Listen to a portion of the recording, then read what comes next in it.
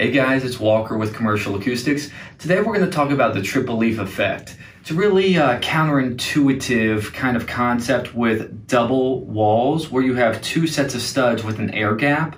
We're going to look at the STC ratings based on how this is addressed, and let's dive right in.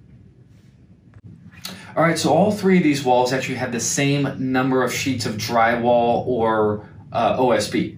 What's really unique though and counterintuitive is that by placing sheeting on the inside of the wood studs, your STC drops dramatically from placing it on the outside of the wood stud. So you have an STC of 47 with sheeting placed this way, a 52 if you place just one layer of sheeting on the inside and one on the outside, and if you do it with both sheets on the outside, this jumps all the way to a 64. Which is a really dramatic increase of 17 points with the exact same amount of mass. And the difference is that here you lose your air gap from 10 to 12 inches on the far right to only 1 or 2 inches of gap. And sometimes in the field we actually see this touch. When that happens, you're essentially turning your double stud wall into a single stud wall.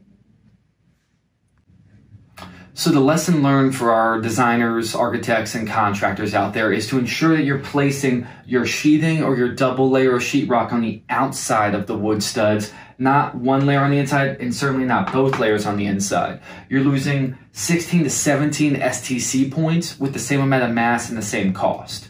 We dive into this more in our Fundamentals of Architectural Acoustics handbook, which is in the link below. In the meantime, please like or subscribe, and thanks.